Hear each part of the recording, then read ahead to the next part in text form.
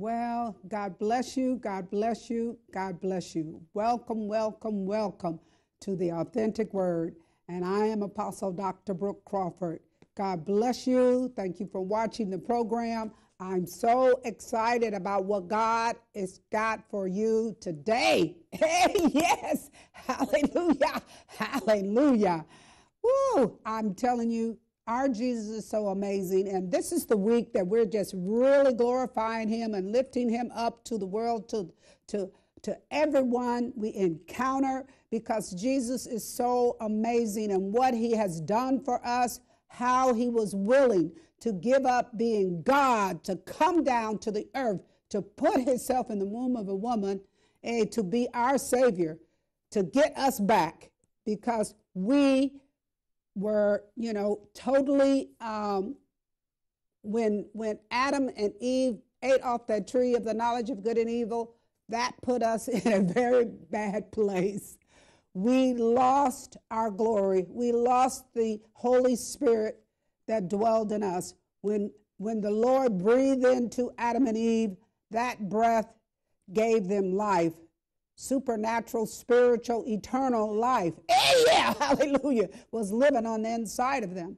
But after the decision that they made, we lost that gift. We lost that beautiful spirit of Jesus that dwelled in us, the beautiful spirit of God, the Holy Ghost. Hey, yeah, hallelujah. See, we were created from dust, from the ground, but God says, okay, I got to put my life in him because I've got to make man alive. I'm making man just like me in my image and in my likeness. So we had dominion and rulership. And so when Adam made a decision and there was two agreeing, a powerful, very, very powerful, that two in agreement. It's amazing what two can do, just two. Even one is powerful. When you're anointed and you really are walking in faith and operating and living your life in faith as the Lord liked for us to do, that's why he gave us his spirit so that we can do that. But this is what's amazing to me. And we get born again and we receive the Holy Ghost and so forth and so on. But I think, and I know this is true for many of us even around the world, and that is that we still yet don't know who we really are. And so on today, I just want to really get into the word concerning this. And so let me pray. Hallelujah, hallelujah to the Lord Jesus. Father God, in the name of Jesus, we just come before you today, knowing your faithfulness, knowing your goodness, your mercy, your grace. You've brought us this far. It's all you and none of us. You are the power that lives in us. You are the love, the joy that lives in us, the peace that only you can give. Your Holy Spirit has brought us this far. And so, Father God, in the name of Jesus, I just want to thank you for this opportunity to minister to the world your gospel, your truth, your purpose, your anointed assignment and destinies for our lives in the name of Jesus. And Jesus paid the price. He bought us. He gave up everything to become a man so that he could be our Savior, not just to save us so that we would not go to hell, eternal hell, fire, and brimstone, but he saved us because he wanted us to be with him for all eternity. So we get it all back, everything that we lost in the garden, through a decision. See, everything we do has to do with decisions we make. So God, the Holy Spirit, Jesus wants us to make the decision for him, to accept him, to receive him, to allow him to live through us on the earth, because he had to go away. He had to be resurrected. If he had not been resurrected, we could have never gotten saved. We would have never been able to get everything back, our rulership, our dominion. He said, have dominion over the earth and over the fowl of the air and all the dominion over the seas and all the creeping creatures, everything. Everything that's on this earth, the Lord, Hashem, he made it for us. He made it for us. He created it for our enjoyment, for our peace. Let's just read that real quickly, and then we're going to go to the major scripture. Let's go to Genesis chapter 1. Everything is connected to what happened in Genesis. The first, especially the first 3 chapters of Genesis. Wow. Everything that's going on the earth right now, everything that has happened through these thousands of years, all started in Genesis. And so as the time has gone by, the Lord was saddened, but they already had a plan in place, just in case man made a mistake that would cause them to not be with the Father and with the Word for all eternity. See, the Word of God, the Holy Bible, is the most awesome book that's ever been written because it's past, present, and future, all in one book. So you can never get lost. If you let this book be your instruction book, your guide, your inspiration, your help, your everything. Hey, hallelujah. You can't miss. You will be so fulfilled, totally who you are supposed to be. So let's go to Genesis and let me pray. Father God, in the name of Jesus, I just thank you that we have another opportunity for your word to be ministered into us. And we just thank you for your goodness, your mercy, your grace, your favor that's in our lives, Lord. And so let this word really penetrate and go into our spirits and our hearts and all that we are in you. In Jesus' mighty name, I pray this. Amen and amen. So now let's look at Genesis chapter 1, and we're going to go to verse 26.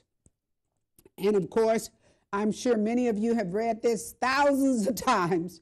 But you know, the Word of God is so amazing and miraculous that no matter when you read it and no matter how many times you read the same verse, the same chapter, the same scripture, there is more and more to get out of it. Because, see, God doesn't keep us at the level where we began. You know, he said the end is better than the beginning. And that is so true because you're so much more mature. You're walking by faith and not by sight. You're understanding what all of that means. You're growing in Jesus. You're growing in the Holy Spirit. You're being elevated and matured every time you meditate and read the Word of God. Every time you make a decision to pray and commune with your Father and commune with Jesus Christ, our Savior. Hallelujah. And so the price he paid, it's called the Passover week, because this whole week is a week that we honor him, lift him up, glorify him because of what he's done for us. Hallelujah. Not only that, but the way he expressed his love in total totality, no limits, no limits. He gave up everything to save us, to deliver us, for us to come back to our rightful place of position and power and authority and healing and health, divine health. So in verse 26, he said, and God said, now God, we're all speaking spirits now. We're speaking spirits because if you got born again, you're a speaking spirit. You are now a spirit being, not just a human being, but a spirit being. And so you do things the way God do them. You have to learn how to do that. That's why he said, I gave you my spirit and I wanted you to have it because it takes power. And so the Holy Spirit is your power. That power that lives in you. You have power to do the things that Jesus did.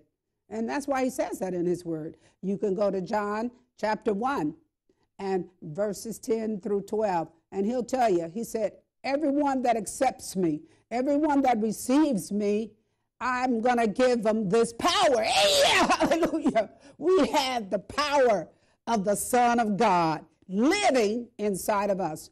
And so he says, let us make man in our image after our likeness. Now, making man in our image, of course, we know we're physically in his image, but that meant spiritually, on the inside, in character, and how we do things, and how we talk, the way we live. All of that meant the likeness of them, not just your outward appearance. You are a spirit being now. And so he said, let us make them like us. So we're like them. So you make it with your mouth. So what you say is what's going to happen. What you say is what you shall receive. What you say is how the outcome is going to be. And so he says here, and let them have dominion over the fish of the sea, over the fowl of the air, over the cattle, over all the earth, over every creeping thing that creep upon the earth. Don't you know every creature that God created and made, they were not fighting, they were not eating each other, there was no violence, none of that. All of that came about as a result of the sin. See, when we leave the presence of God, we are right where we're going to be in sin. And what does sin do? Sin leads to death. It leads to eternal damnation. That's what sin does. And so when Adam made the decision to eat off the tree of the knowledge of good and evil, he made a choice, and that choice led to sin, and that sin leads to death. And so he says here, and look at verse 27. So God created man in his own image. In the image of God created he him. See, there it is, male and female. Created he them. So we're all made. Every human being that's ever existed, that ever been born through the womb of a woman, that made it all the way through. Hallelujah. And even those that were maybe been aborted, or those are back in heaven. See, anything God creates, it never dies. It lives for all eternity. So those children, women and families who've had abortions, God is merciful. He's gracious. He has forgiven you. That life is back in heaven. And so he washes away when we accept him and receive what he's done for us. And he went to Calvary and he paid the price, 3 days and 3 nights, and was resurrected. Because if he had not been resurrected, we could have never been here today to be saved, to get born again, to ever experience eternal life, which is what we had, hallelujah, in the beginning. And so he said then, look at verse 28, and God blessed them, and God said unto them, be fruitful, multiply, and replenish the earth, subdue it. See, take authority, take control over it, subdue it, and have dominion over the fish of the sea, over the fowl of the air, over every living thing that moves upon the earth, everything that moves and lives. And so that's our beginning. That's our beginning. We had all knowledge, wisdom, and understanding, all love and joy. We was filled full with it. That's why there was such glory on us. That's why we were clothed with the glory. And so Adam realized that they were clothed with glory. But they didn't find that out until they sinned, because all their glory left them. Now they realized they were naked. Don't you know, when you don't know Jesus and you don't have the Holy Spirit living in you, you are naked. You are dead. You are naked. And you can't come alive without Jesus, without repenting, without accepting him and receiving what he has done for all of humanity. Everybody. He said whoever wants to receive him and accept him. Okay, so now let's go to 1 Corinthians chapter 3, and let's look at verse 16 and 17. And this is what God says. He says, wow, don't you know yet who you really are? Wow. Oh, don't you know who you are yet? Many of us still have to find out who we really are. Wow. Our true identity is in Jesus Christ, which is also in the Father, because you can't have Jesus you can't have Jesus, without the Father, and you can't have the Father without Jesus. You have to have Jesus in order to be able to get to the Father, for you to be accepted by the Father. The Father says, I accept anyone who repents and comes to my Son. And it's through my Son, my only begotten Son, that I will receive you, because he shedded his blood and his body, and he paid the price. All right, let's look at verse 16. He said, know you not that you are the temple of God? He said, you are the temple of God, and that the Spirit of God dwells in you. That means the Spirit of God is living on the inside of you. He says, I'm in you and you're in me. And you ask what you will, and it shall be done unto you. He said, you abide in me, stay in him, allow his Spirit to stay in you, and be active. Hey, yeah, hallelujah, praise God. He said, abide in me, and I abide in you, and you could ask me anything, and it shall be done. See, Jesus don't have any limits of what he will do for you. He said, I'm the God of the impossible. All things are possible with me. So he said, don't you know? Haven't you found this out yet? That you are the temple of God, and that the Spirit of God dwells in you? And if any man defile the temple of God, now listen to this. This is extremely important.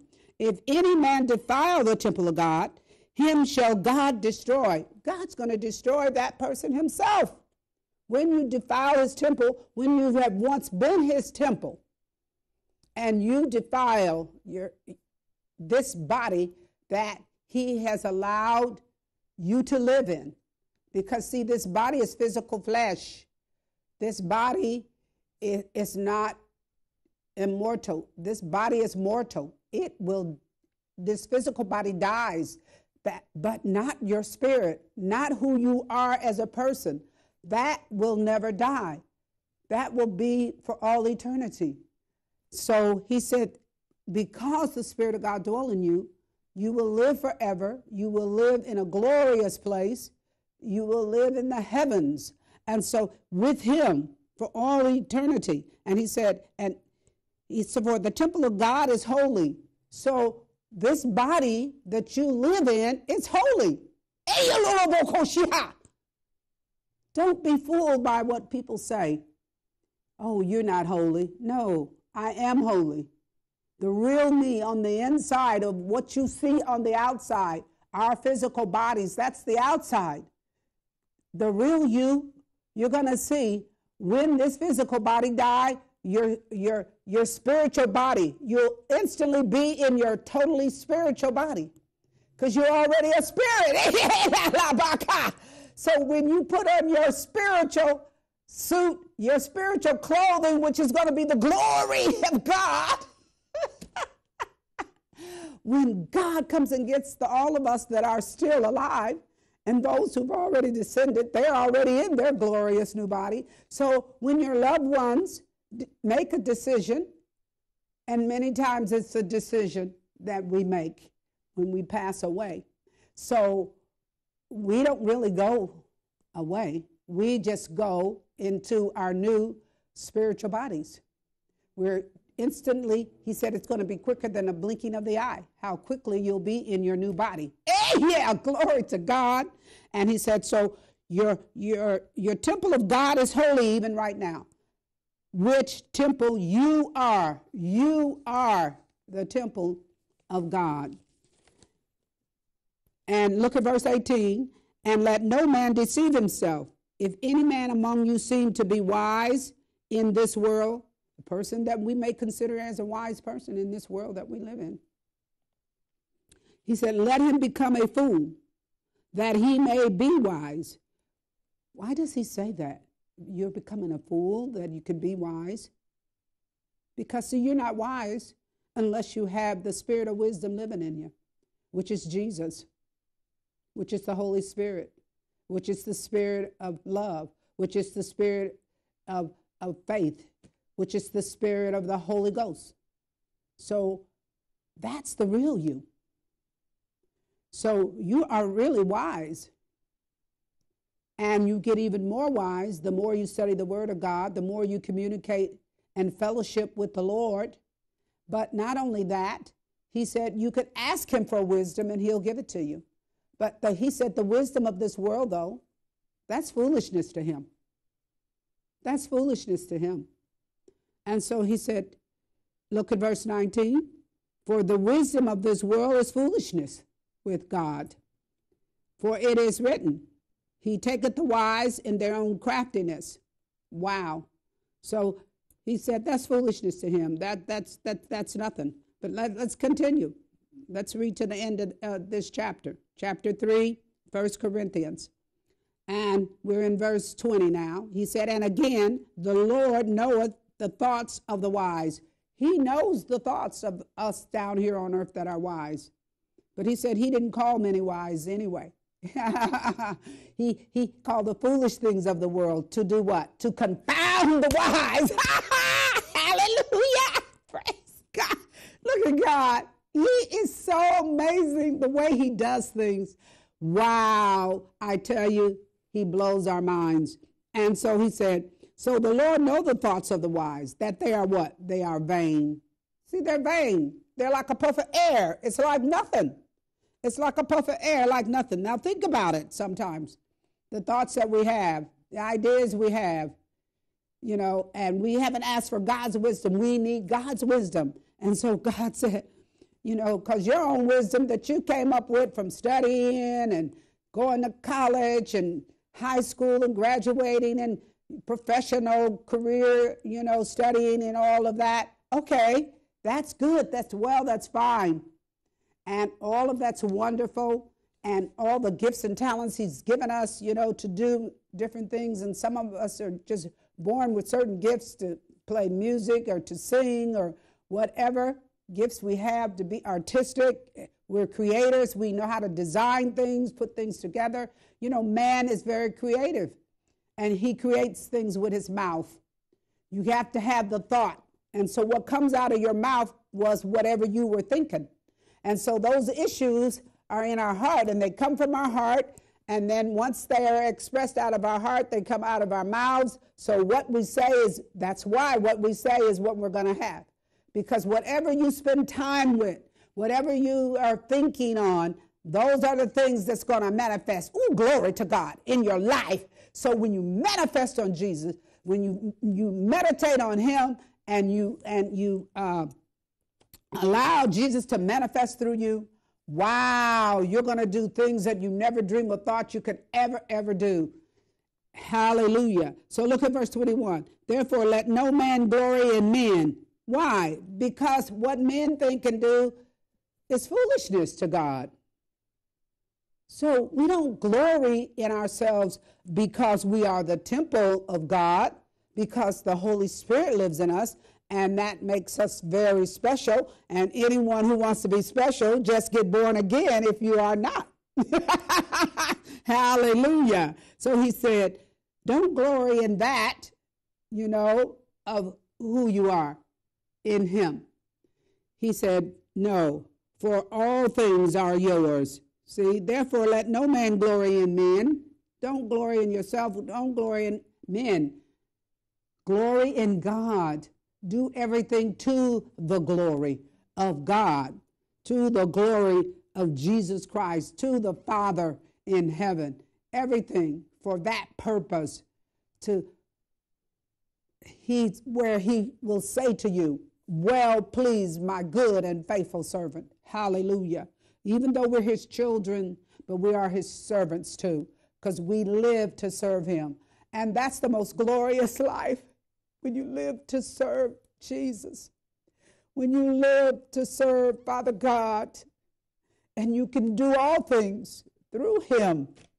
He said, you can. He said, because I am your strength. I'm your help. I am the one that makes it all happen for you. Hallelujah. So he said, for all things are yours. See, because everything already belonged to you. So you don't brag about that, even though you give testimony about it. That's going to help someone else to come to that place of wanting to accept Jesus and accept all that he's done for them. He paid the price. We're bought with that price. And so whether Paul or whether Apollos or whether Cephas or the world or life or death or things present or things to come, all are yours. They're all yours anyway.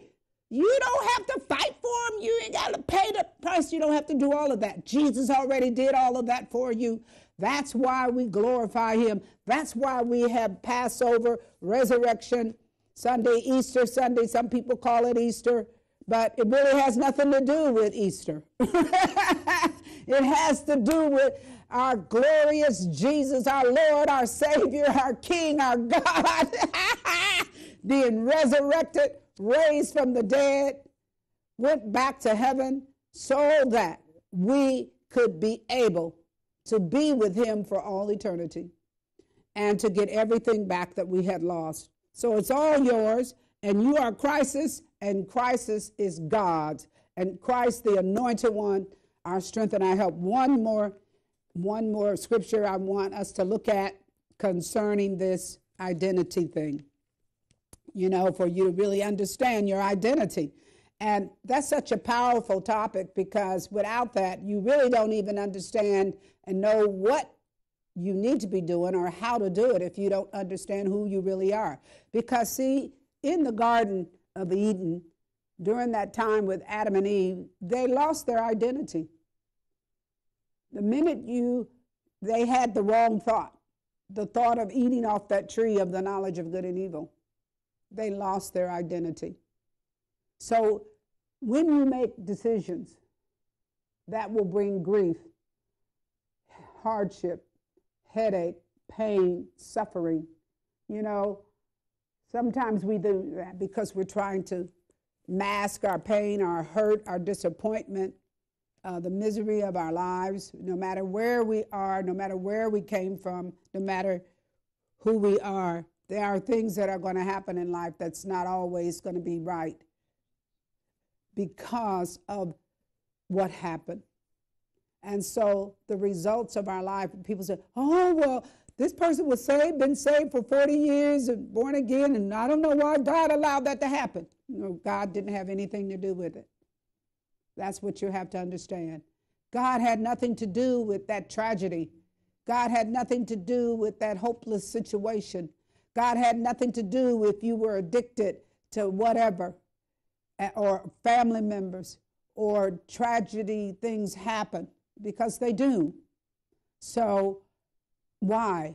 Because all of that was released through human beings when Adam and Eve sinned.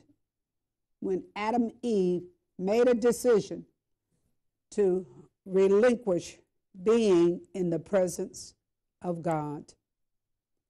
So when we're not in the presence of God, when we're not born again, when we do not have the Holy Spirit residing in us, anything can happen. He doesn't have to cover us, but he does, because he's so merciful and loving, because he covers you. If you're not born again, he covers you so you can get to that point where you will accept him and receive him. And he said he'll give you the power to become sons of God. And that power is the Holy Spirit. That power that he puts in you once you confess him and receive him and accept him. So this is what he says in 1 Corinthians chapter 6. And he said, look at verse 19. What? He says, what? This is Apostle Paul talking to the Corinthians. What? Know you not that your body is the temple of the Holy Ghost? Holy Ghost, Holy Spirit, whichever, which is in you. It lives in you, which you have of God, and you are not your own. You do not belong to yourself anymore. So you really don't have the right to make a decision that you know that would not please him. If you are in a true, genuine relationship with Jesus, you will think about it. You will pray, and you will say, Lord, forgive me. I changed my mind. That's what repent means. It means to change your mind and to go back to him, to do it his way. He said, so, look at verse 20. For you are bought with a price. There it is. And that's what the Resurrection Week is all about. because he was raised. He paid the price. He bled 7 different places in his body. He shedded all of his blood for you. His everything. He went through all that torture and torment and all that excruciating pain. That was the price he paid. Because he loved you so much, he wanted you back. He wanted you back into this glorious life that he died to pay to give us. And so he said, I bought you. Therefore, glorify God in your body. So your body is not your own. And in your spirit, which are God's. And that's just the beginning of finding out about your true identity. Hallelujah. Praise God. So I am so excited that now you're getting a clearer and a much better understanding of who you are in Jesus, who you are in Father God and the Holy Spirit. And if we could just take a real quick look, and then I want to announce something to you. Praise the Lord. And it's going to be in 2 Corinthians chapter 6 also, starting in verse 14. And he said, look, be you not unequally yoked together with unbelievers. You know, you can go to unbelievers and ask them, do they know Jesus, or if they're willing to talk to you. He said, only do it if they're willing. If they're not willing, don't try to force them. Don't try to make them. Leave them alone. God is the one that's going to change their heart and cause them to come back to him, cause them to repent and say, Lord, I changed my mind. I want to receive you. I want you to wash and cleanse me from my sins, my wrongdoings, iniquities. All of my life I've done this, and I want you to come live on the inside of me. And he's faithful. He will do it. And so I just thank you for joining us once again in OCN Network. This is the Authentic Word, and I am Apostle Dr. Brook Crawford. God bless you. Shalom, shalom.